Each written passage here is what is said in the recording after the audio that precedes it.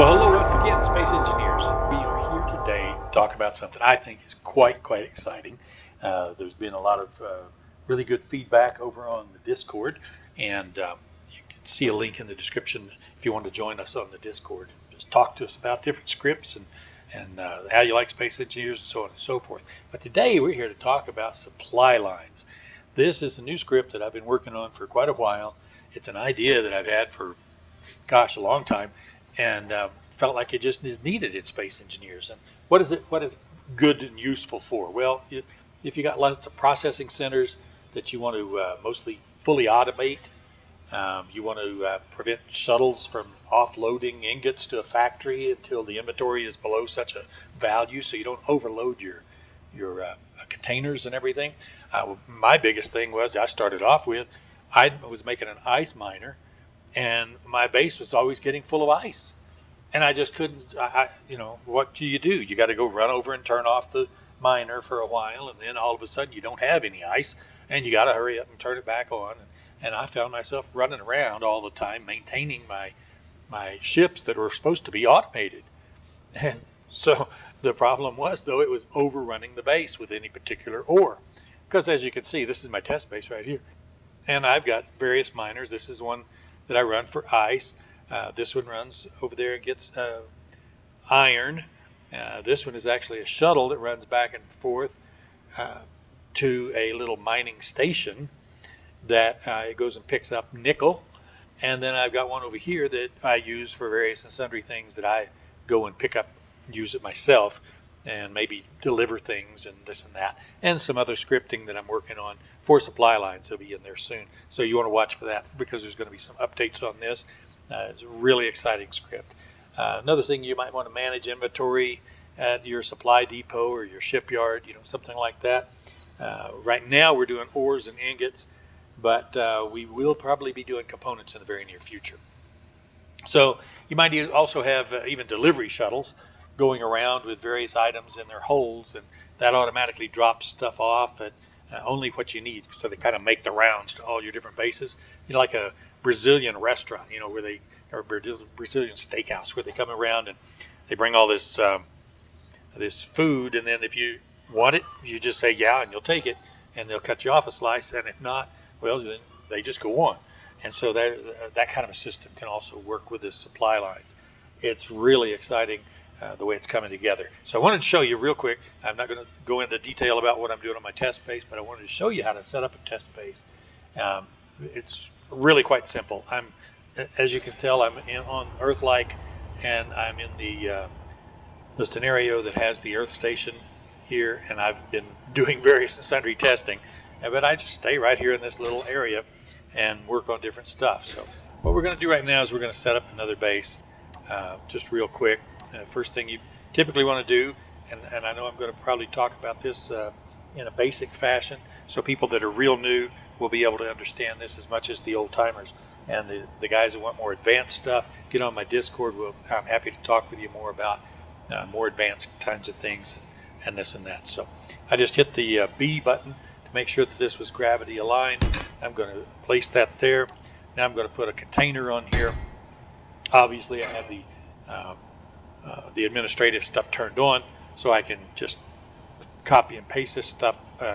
I'm not worried about cheating at the moment. So now I'm going to go in here, and I've got a container sorter, and so or conveyor sorter, sorry, and I'm going to point that towards my container. And so I'm going to put that there. Then I'm going to have to fly up here just a little bit, fly up, and I'm going to put number 4 there. That's a connector, and I'm just going to put that connector right on the back side of that conveyor sorter. Then I'm going to come around here, and I'm going to put in a programming block, which I've got in my number 6 here. Now for the new guys, you can point at this at the bottom, and the thing will come around here, and now that's the screen that you can see to do the programming into. And if you put it over here, then it turns that way. So either way in this case is okay. I'm going to go ahead and stick it here, but I'm also then going to turn right around, and I'm going to take a widescreen. There we go, a wide LCD panel, and put that right over the top of it. Because I really don't need to get into the programming blocks. A lot of times I'll cover over them because Just don't really need to get into them that much. But you can have it uncovered if you like, and they've got some mini ones and so on and so forth. So lots of things you can do. Well, we're setting up a base here for supply lines. And so what are we going to do? Well, we're going to get close enough to this. It turns yellow, and then we're going to hit the K key on the keyboard. And now we can go into the programmable block, and we scroll down here, and after you've subscribed to this on the Steam Workshop, and there'll be a link in the description below on how to do that. But now you can go in here and hit edit. You can do a browse scripts, or you can even come in here and do a search and find it. It's called supply lines, and that's what this one is. So we're going to just click on that, and double click there, and it comes up, and you can see it says supply lines. We happen to be running a new version right here, TC 102, and that's just been released just a few minutes ago as of this recording. But then obviously there's going to be other features and everything as it goes along. So be sure that you've got the latest version by using the browse scripts, and you can do that. And then once in a while you'll want to come back in. Maybe you've read on the Discord there's a new version or something, and all you got to do is go hit browse scripts and then click on it again, and it would update to that latest one off of the web, no matter what that is. Always, always, always, when you load a script, you want to make sure that you do this. You want to check the code inside the editor for errors. It's possible, it's not very likely, but it's possible that there's been some errors at the transfer, this, that, and something else. So it's always a good idea to do that. And you always like to see it says compilation successful. That means this is going to run just like the developer had said it should. And so, if you find bugs, well, then you find bugs. But right here it says, oh, supply line version is running. Okay, and it's 1.02.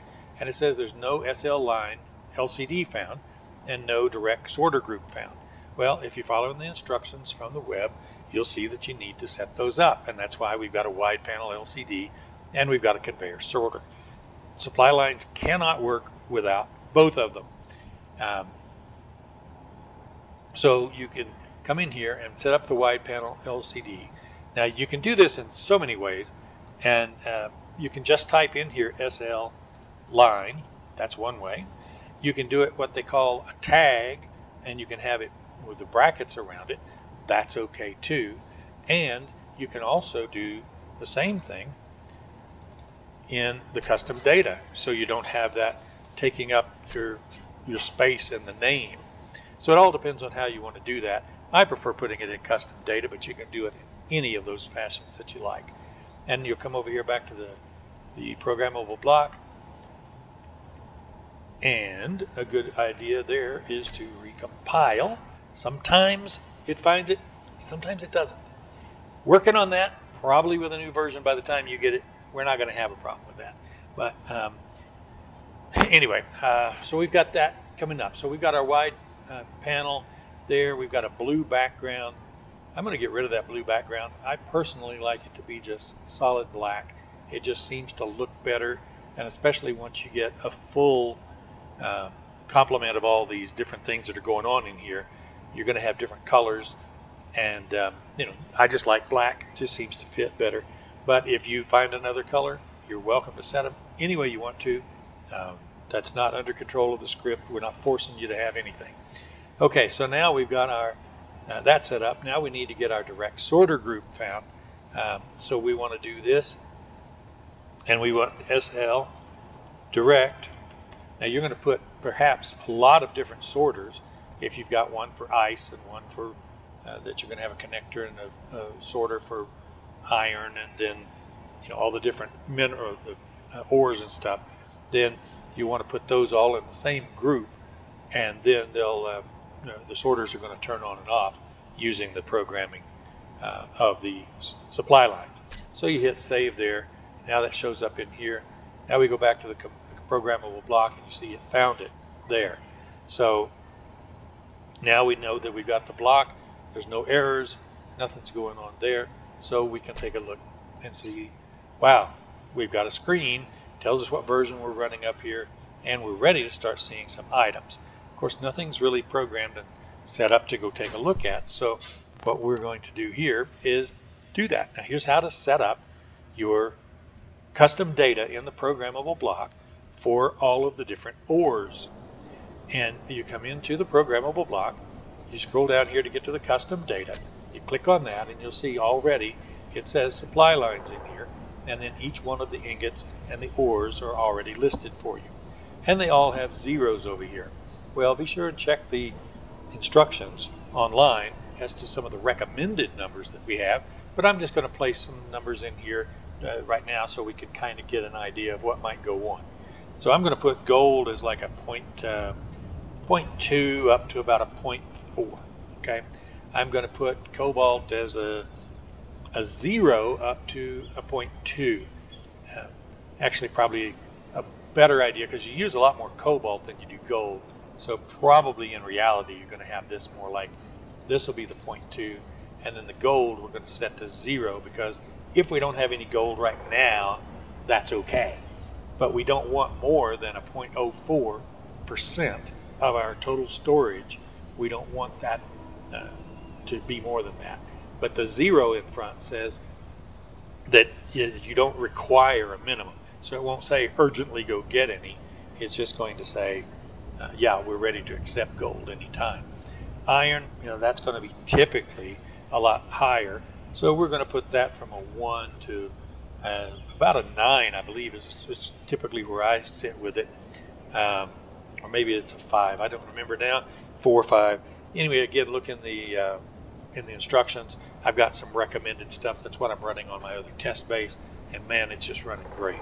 So you go through and you fix all of these, and as you fix them, any of them that are not 0 and 0, then they're going to show up on our screen here. So there we go. Takes a second to do that, but there they are. There's cobalt, and it tells us we're looking for a minimum of 2, a maximum of 0.4. Now, and that says it's urgent because we don't have a 0.2 in here. Here's our current, what we've got.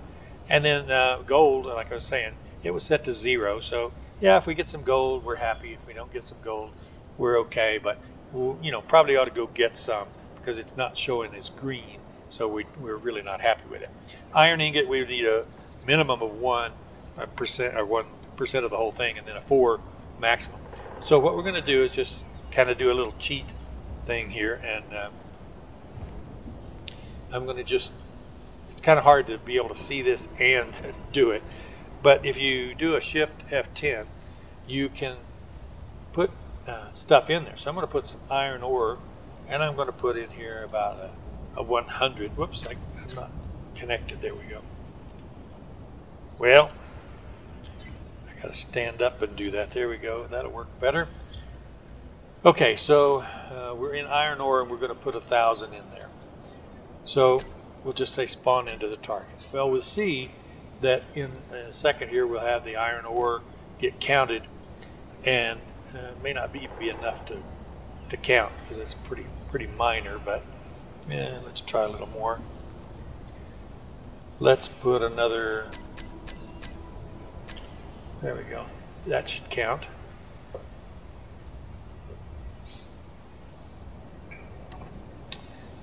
Look at inventory and see what we got here. I got iron in the small container. Yeah, sorry there, had a little sneeze. What happened was I put in iron ore instead of iron ingot, and so that's why it's not showing the count, obviously. Okay, so what we're going to do is we're going to go ahead and put in just a, let's go in first and just configure it to be iron ingot. We want to put some in there too. So we're going to have, it's iron ore.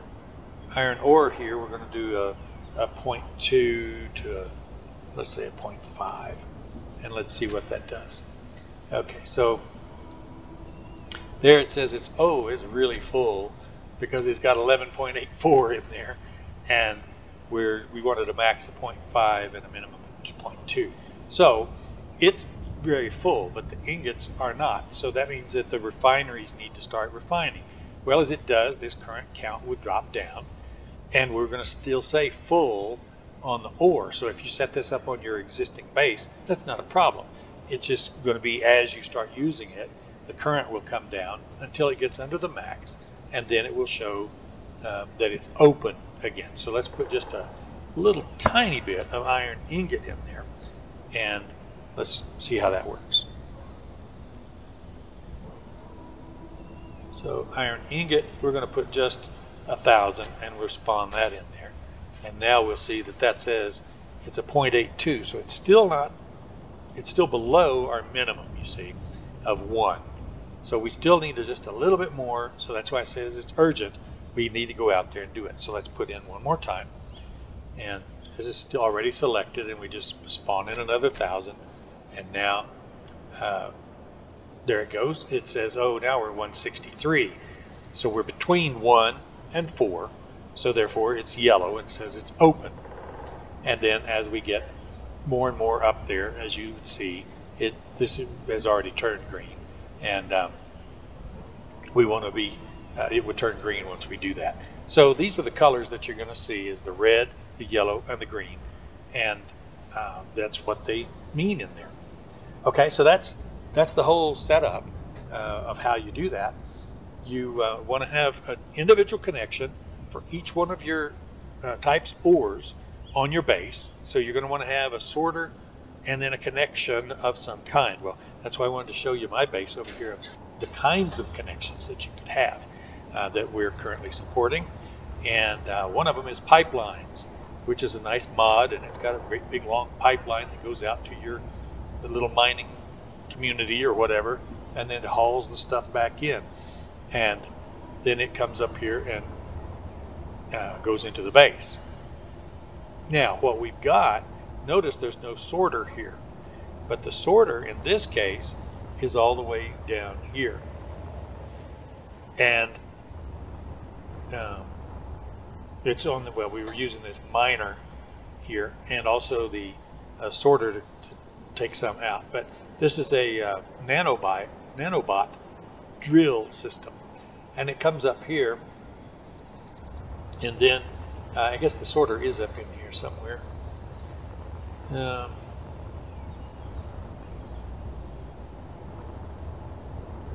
Oh, there we go. There's the sorter is underneath the medical center. So so there's going to be in here, there's typically going to be some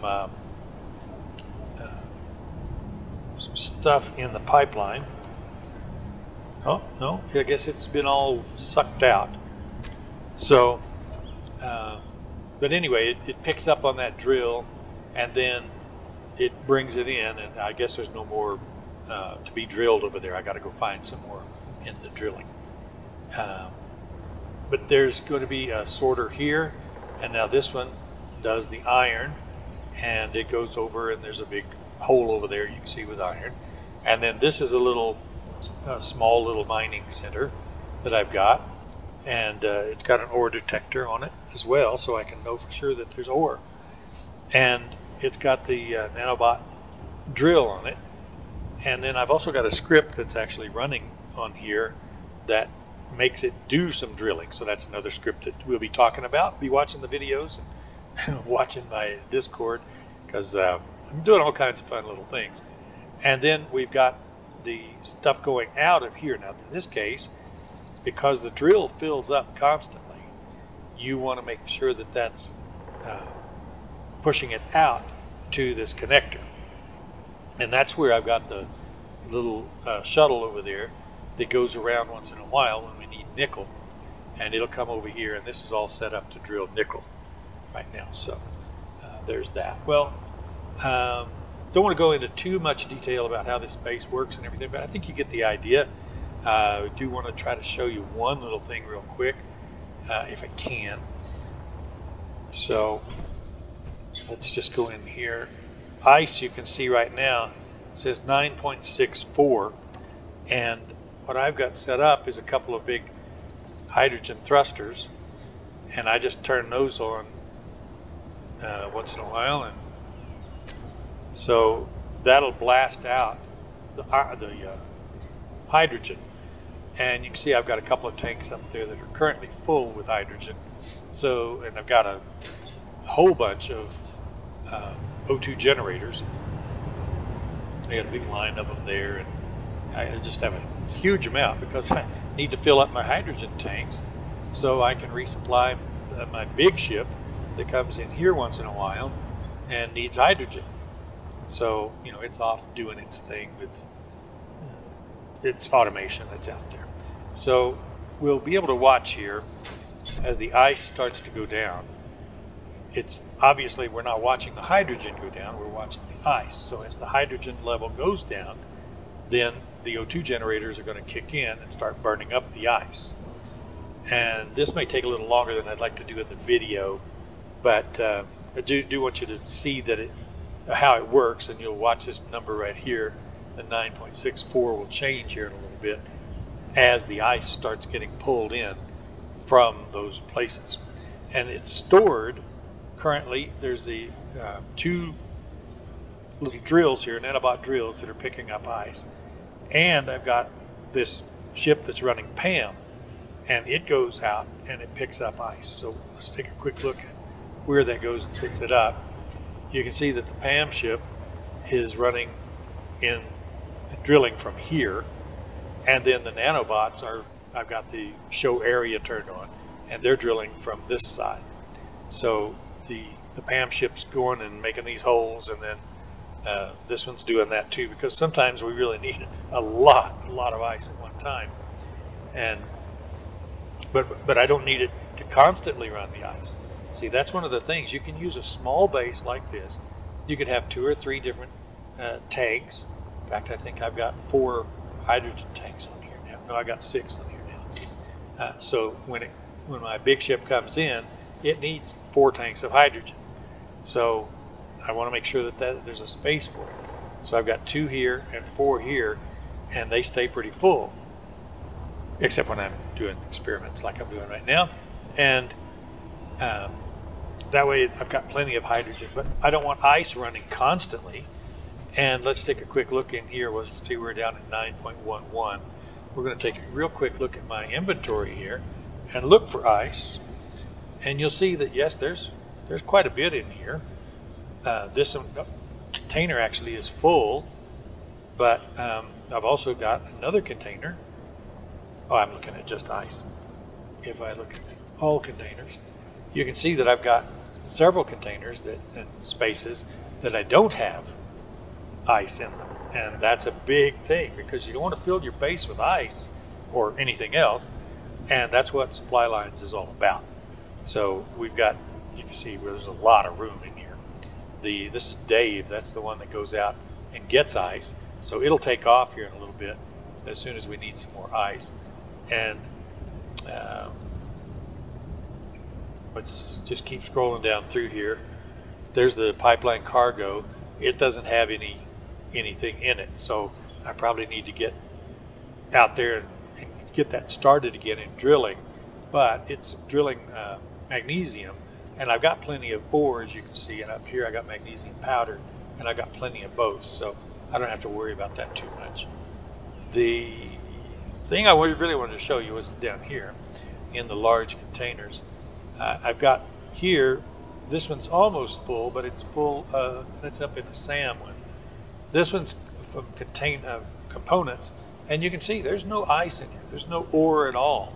Now this is Izzy's inventory manager that's maintaining this stuff, but I'm not filling it up. And if you've ever had the problem of you've got a nice miner running out there and you're not quite using up enough of your ice yet, you're going to see that's a problem. But you see right here, this is where our ice is. And I've probably got too much, because I've got ice here, and you know, my O2 generators are all full. And I think I've got a container or 2 that's got some ice in it. So I may be having here's some that's got some ice in it. And I've probably got my number on ice just a little bit too high. But that's okay. You can fix that in your system as you learn your supply lines with what you're going to need. Now you can see it's down to 9.11. It's still burning it off. So it filled up all the O2 generators. It's bringing that ice in from the different places. There's ice. It looks like we're currently drilling ice here. Yeah, and it's almost full. So it's trying to drill back and get some ice. This one is, same thing. It's full. So these are ready to dump as soon as it's needed, and this number goes below 9. So that'll happen in just a second. I'm trying to keep the video on here. Don't want to keep you on very long, but I want you to see this because it's great when it works. Maybe I'll just pause the video for a second and do that. So, okay, so there it went, and you saw it jump from 9 to 7.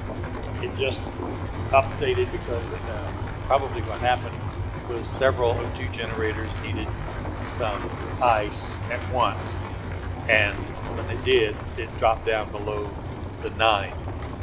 Now also I want you to notice it's coming back up. It's filling from the drills and things, and now right there it did it. This is one of the things that does commonly happen in supply lines.